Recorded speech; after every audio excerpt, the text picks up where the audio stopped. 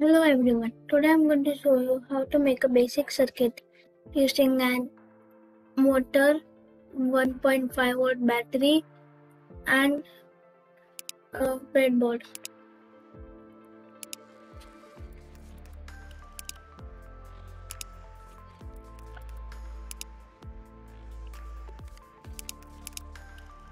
So here are the components.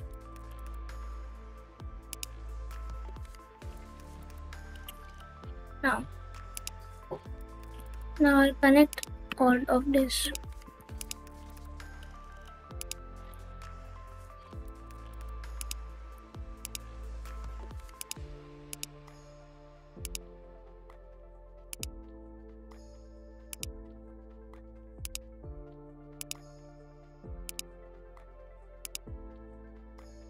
Now I have made the connections, as you can see.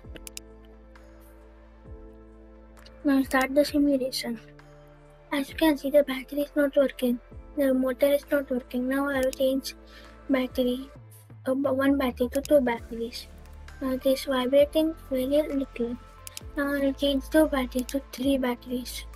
Now it is vibrating very hardly, as you can see. And when I switch to four batteries, the motor bursts. So only it can take power to three batteries, as you can see. Now if you want to check the volts, use this. Now I will check the volts.